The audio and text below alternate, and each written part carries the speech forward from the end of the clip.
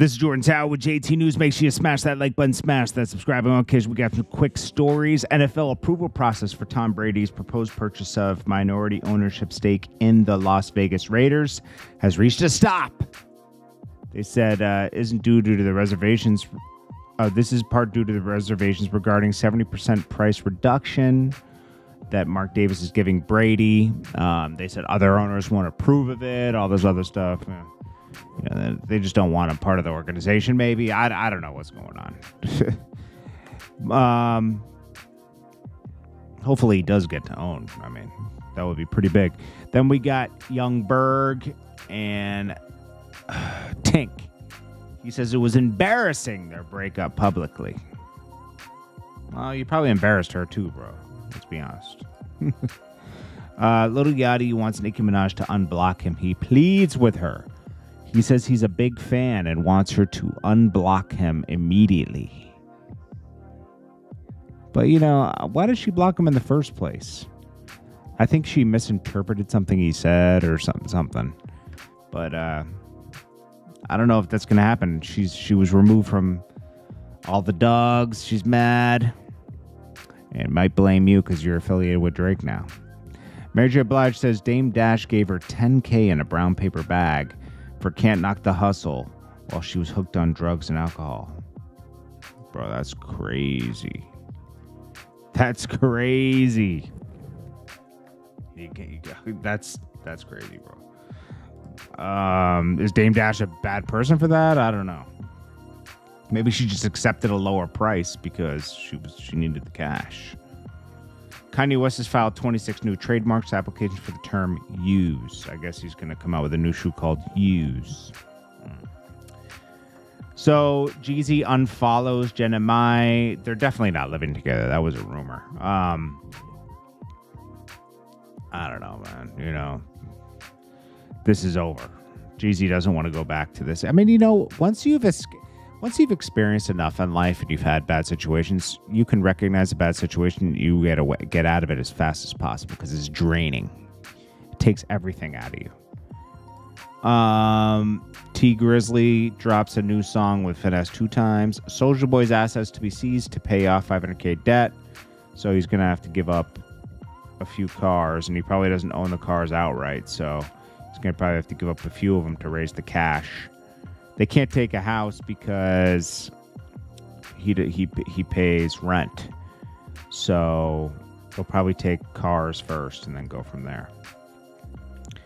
Christian Rock shares the baby after post-surgery. Okay.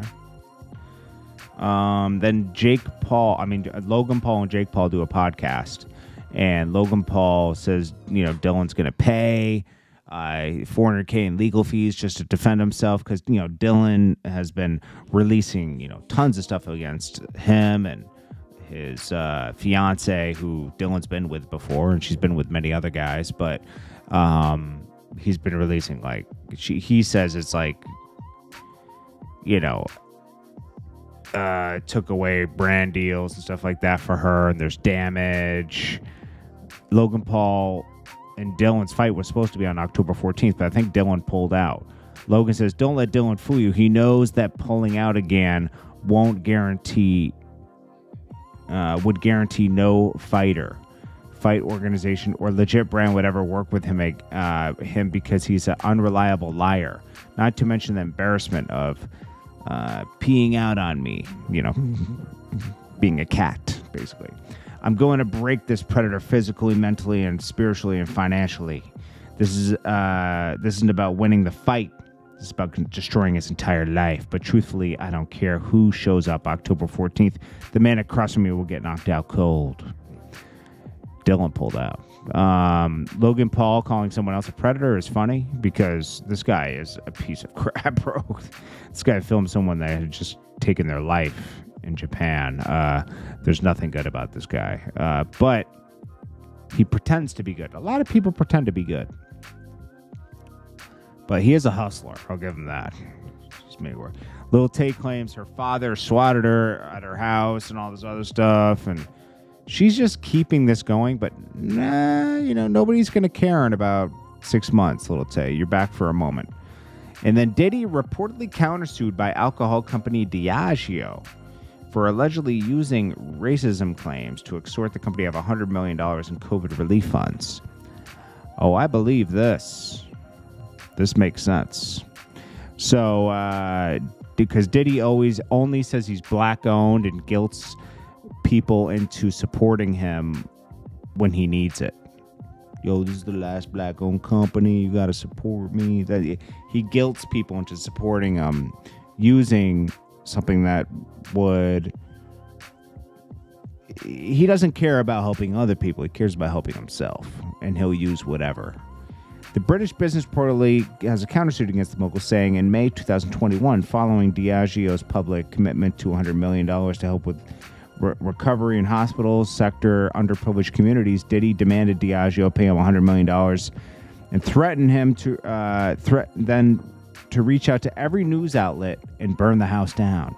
Aside from that, Diddy even bragged about causing maximum damage to Diageo and Dillon brand by claiming that they exercised racism in their business dealings with him. As previously reported, in May of this year, Diddy filed a lawsuit against Diageo for supposedly neglecting marketing promotions for their joint venture, Dillon.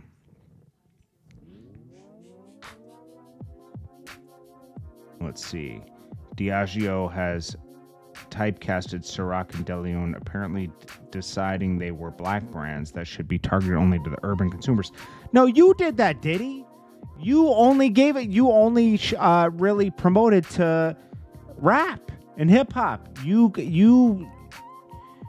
didn't try to market it as a luxury brand. See, Jay-Z only markets his stuff as luxury. Even though it's mostly promoted in hip-hop, he tries to add a luxury aspect to it. But I don't know why Diddy is doing this, bro. He's blowing his... He could have been doing this for the next 10 years. I don't know, bro. I don't know why he needs a cash grab. So he's almost $1 billion. Well, I don't know. You never know. Anyways, this is Jordan Tower with JT News.